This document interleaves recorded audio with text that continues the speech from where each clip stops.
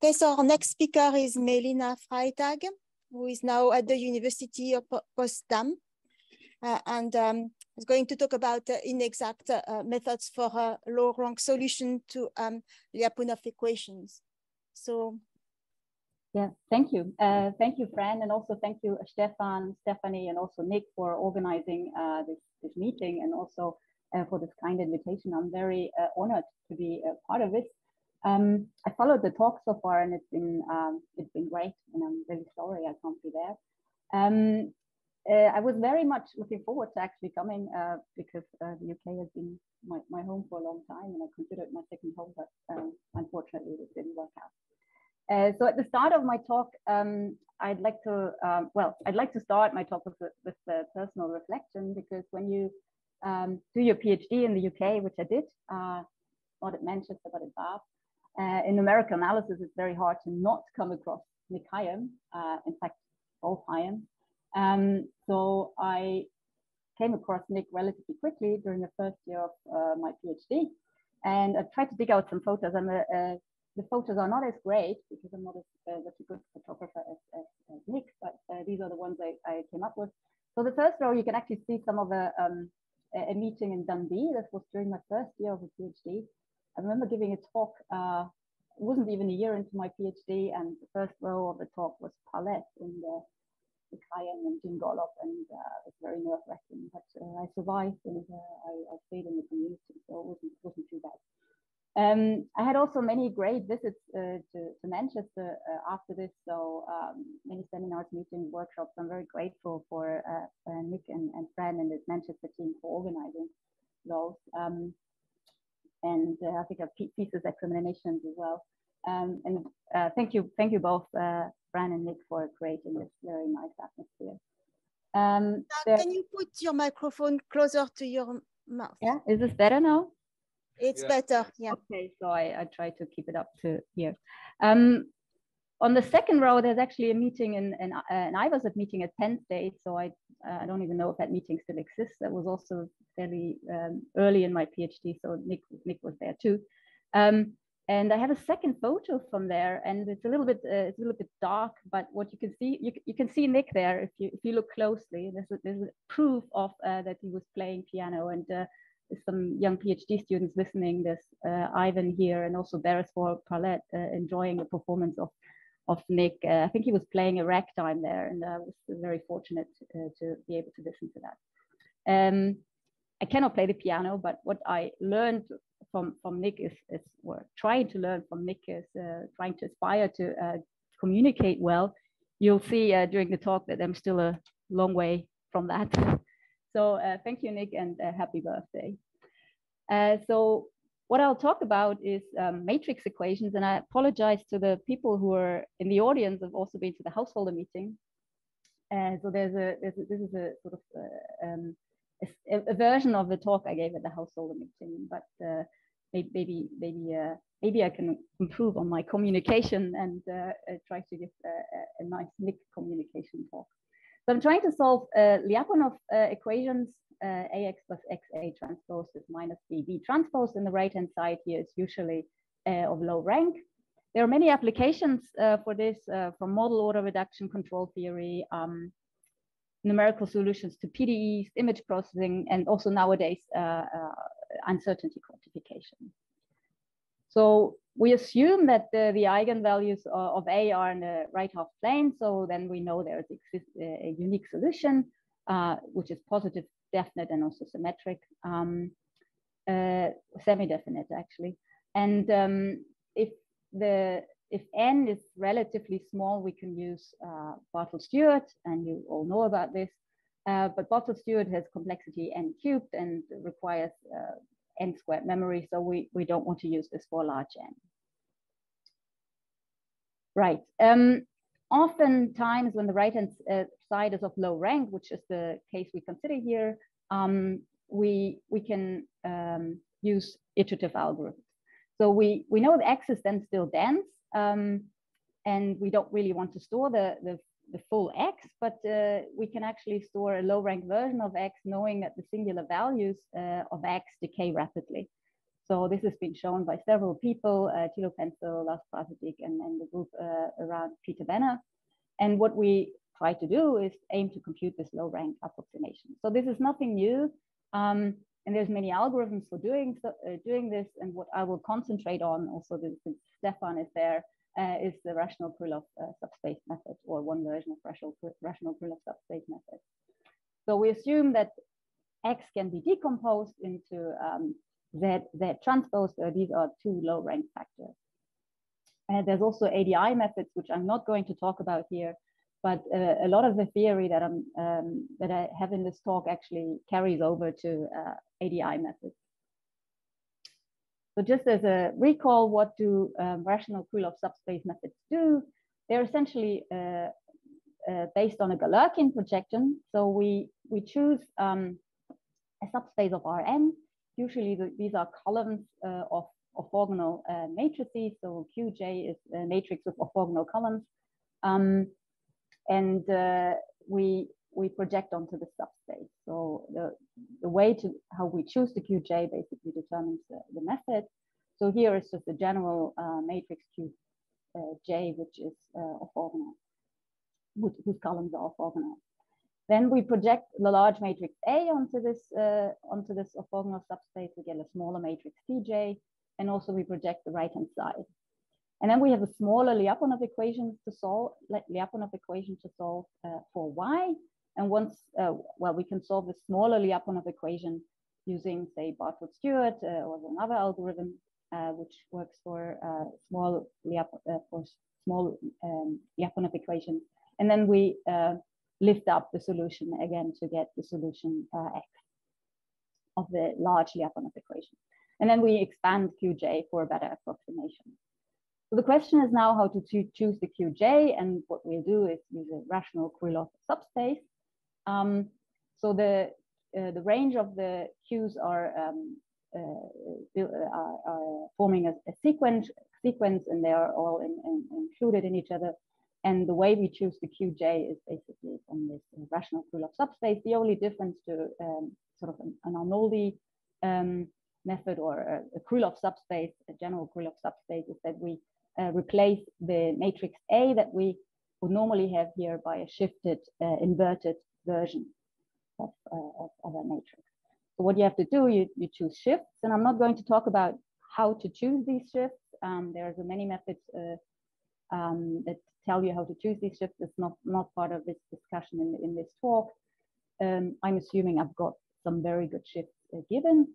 I shift the matrix and I invert it and multiply it successively with the previous iterate, essentially. So that builds a Krylov subspace, a rational Krylov subspace, and we are using this an orthogonal basis of this rational Krylov subspace to project on. What does the algorithm then look like? Well, a sort of plain vanilla version of the algorithm is shown here. So we normalize the right-hand side, and we have to solve at every step a linear system. So that's red because that's the most important part here. So to build the Krylov subspace, we have to solve a linear system with a shift. And A, remember, is very large. So we're putting a lot of work in solving this linear system. The rest is just expanding the basis using the solution of this linear system using some sort of Gram-Schmidt algorithm. And then we project, as I said before, both A and B onto the subspace, and then we have to solve a smaller system. So what I'd like to point out is we actually like to solve a large Lyapunov equation, or in general a matrix equation, but I'm concentrating on Lyapunov equations here. We're using this low rank solver as the outer iteration, so that's my rational Krylov subspace method. But actually the most expensive part is this solving this linear system. So we actually want to save work by using an iterative method, but then we have to put a lot of work on solving this linear system. And what solving this linear system I call the inner iteration, and the outer iteration is the rational Krylov subspace method. For the inner iteration, we usually use some preconditioned Krylov subspace method, GMRes, Bifici, STAP, or MinRes if the system is symmetric. We could also use direct solvers, but I'm not going to talk about that here. I've got some comparison to MATLAB backslash at the end of the talk. Of course, maybe I should point this out. If the shift was fixed, you would actually you would be better off using say factorization. Okay, so these sort of inner outer type iterative methods, or sometimes inexact methods, have been looked at before, and particularly in the framework of linear systems, so where the matrix vector product is applied inexactly. So there's a lot of work in that area. So this is very incomplete. Valeri Simoncini, Daniel Schild has done a lot of work in that area, and also Van den Eshoff and Slayton and many more. When it comes to eigenvalue problems, what I mean with inexact solves there, it usually is when you usually comes down to solving shifted linear systems within an inner iteration. So for example, for inverse iteration, or shifted inverted Lanczos or shift inverted Arnoldi method, and then you have to solve a linear system there. And there's been some work by many people, which you all know. And the general observation was always that if you do inverse iteration or Newton type method, so you can actually write inverse iteration as a Newton type method, it turns out that you can start with a relatively coarse tolerance, and then during the iteration you reduce the tolerance, and when you do this you actually save some computational work, because initially you don't have to solve your system so exactly. For Krylov methods, so Arnoldi type methods, Lanczos methods, etc., it has been observed and also proved that you can actually start, you should start with a relatively small tolerance, but as you proceed with the iteration, you can relax the tolerance. And that's also leading to some computational savings. The second part is basically the idea this is due to the Krylov subspace. You're already building some rich information when you build the Krylov space. So you could think of, you can explain this behavior by basically saying you have already a lot of rich information in the Krylov subspace, and you can relax the tolerance. And actually, this is something we would probably expect from the rational Krylov subspace as well. And surprise, surprise, that that's basically the message for my talk, that this will also happen for the rational Krylov subspace applied, the rational Krylov subspace method applied to Lyapunov equations. Okay, let me go into sort of the maths. You can write the rational Arnoldi decomposition that arises from the Krylov, rational Krylov subspace method in this decomposition here. A is the matrix that we consider, Q is the matrix of orthogonal columns, and H and M are upper Hessenberg matrices. And the matrix D that arises here actually contains all the shifts. Yeah, so this is the rational Arnoldi decomposition. We can also write this in the following form, where it probably reminds you more of the Arnoldi decomposition, where Tj here is not an upper Hessenberg matrix, so it's a dense matrix, but it's the projection of A onto the Krylov subspace and into the rational Krylov subspace. Apologies. And you get a term here, which is a bit of a reminder of what you also get from the Arnoldi decomposition. The vector Gj is just given by this expression. So this is the exact rational Krylov, rational Arnoldi decomposition. And the projection of A, Tj, you can also write in the following form. So you can actually here see that Tj is not an upper Hessenberg matrix. Right.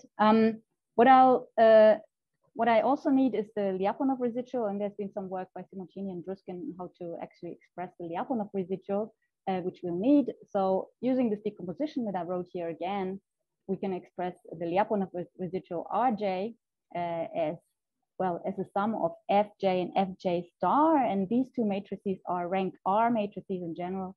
For right-hand side with rank 1, it's a rank 1 matrix. Qj is the matrix that arises from the rational Krylov subspace decomposition, so that's the matrix with orthogonal columns, and Lj is this rank R matrix, which you can probably see here that this is of rank R. You can see easily see it's of rank 1 if the right-hand side is of rank 1. G is a vector and EJ is a row vector. G is a column vector, EJ is a row vector.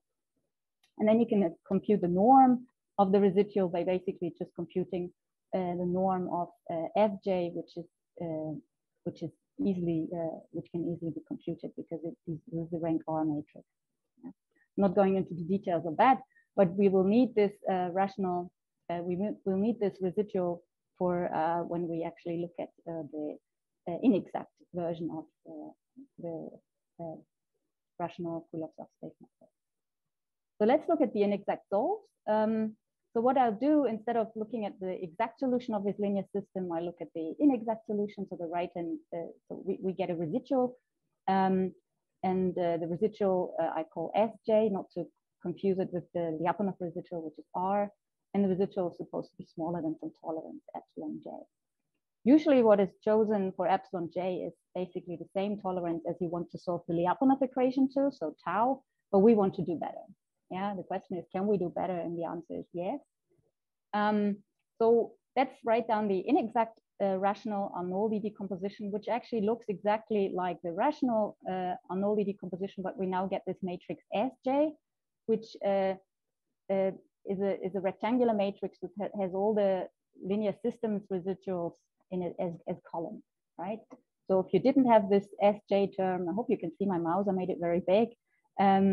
Then you would go back to the exact rational Arnoldi decomposition. So this term here would disappear.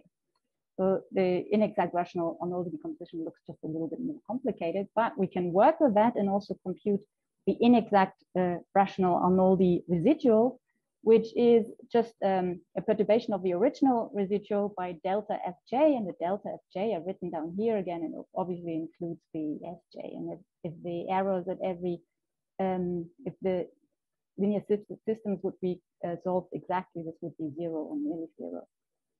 And there's always a floating point error here as well. So the computed residual is then obviously not equal to the residual that you get from the inexact rational Arnoldi decomposition. So we can, yeah, this is the observation. You have a computed residual, which is the norm of Fj, and then you've got the true residual, which is this perturbed residual. And using that, we can actually define the residual gap, which is basically the difference between these two residuals, Rj and the computed residual, so the true and the computed residual, and the computed, the residual gap that depends on this delta Fj. So the important observation that we can then get is that both the computed residual and the residual gap need to be small in order to get a very good solution, a solution which has an error of order epsilon. So both the residual gap needs to be small. This is the red equation here, but also the computed residual needs to be small. And let's look at the residual gap. And for that, there would like to show you an important result. Namely, if you look at the projected Lyapunov equation at step j, and j is larger than k, so you do j steps of this of the rational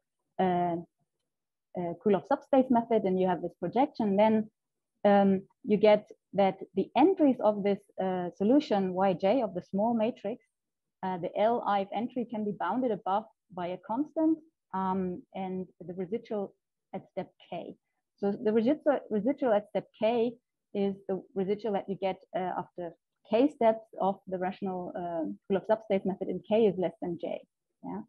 So to explain this, I've actually have this picture here. So what this means is that the off-diagonal entries of the solution Yj decay, yeah? And the decay depends on the residual at step k of the Arnoldi of the rational Krylov of the projected Lyapunov equation.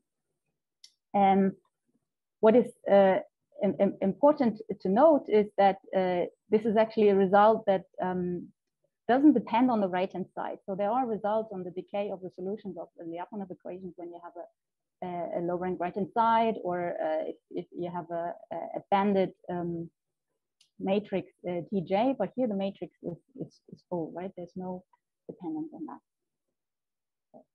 What is a little bit dangerous is this minimum eigenvalue of A plus A transpose in the denominator, which appears in that bound here. But we actually, well, if the field of values is close to the imaginary axis, which is the danger here, because that might become close to 0, then you're actually not very good with solving using a low rank solver anyway. So so we kind of stay here, hopefully. Okay, so let's look at this residual gap here and try to bound this. So I've written down the residual gap. This is a relatively easy equation, so I wrote it down here. I can bound this above by the norm of Sj times Hj inverse Yj, and then I can actually split this and write this in terms of a sum. And here I've got my residuals at every step of the linear solve of a linear system that arises. And here I've got another term which I can bound again above by, well, the norm of Ek star Hj inverse, and then also the norm of Yj. But the norm of Yj, I've just bounded. Remember this picture on the previous slide. I can bound by the Lyapunov residual at step k minus 1. Yeah. So then I still have to bound this term here, which I'm not going to talk about here because there won't be much time. What you will see here, you've got a Hessenberg matrix at step bound. We want to bound something at step k, and at that point we don't actually have the J Hessenberg matrix. So there's quite a bit of work to actually get the bound here, but let's just assume for the purpose of this talk it's a constant. And so if we want to, if the Lyapunov residual decreases here, assuming this is a constant, we can increase the linear system residual. Yeah, so this is so if this residual decreases, we can increase that residual, and that's the main point. And I'd like to show you what we chose in practice. So for the linear system residual at step 1, we chose a relatively small residual, and for the further steps, we basically increase the residual by 1 over the Lyapunov residual. Yeah, we increase the residual of the linear system. So, okay, let me show you an example. I think I'm nearly out of time. Or I am out of time. So this is a relatively simple example, a 2D advection diffusion equation. N is 1,000, and we use backslash for the exact solve, and then we use inexact solve using precondition GNRes. And what you see here, let me bring both of these plots up. What you see here is the Lyapunov residual for the exact solve and the inexact solve, and they are basically on top of each other. And then you can see here how the linear system residual increases. So you get these sort of X plots because they look like an X. A couple of more examples where you can actually see the savings, in particular for very large problem, and you can also see that this also works for generalized Lyapunov equations. So we compare a solve with a fixed tolerance and a relaxed tolerance, and you save quite a bit on the inner iterations, not so much on computation time. And the savings is about 50% in this case. We also did the same thing for ADI methods, which I didn't talk about, but we get a similar amount of savings. Right, let me conclude. So I've shown you some theory for inexact rational Krylov subspace methods. You've seen that there are quite a bit of savings when you do this. We can extend this to ADI methods, and also what I haven't pointed out, but what you saw in the table, that we can also beat the extended Krylov subspace methods. So that's methods where you don't use shifts, and can use direct solves. But this is only true for very large problems. So for smaller problems, the extended Krylov subspace method does a better job. And what I also haven't shown you, that this can be applied to Riccati equations. Right, so here's some references, and thank you for listening, and thank you and happy birthday, Nick.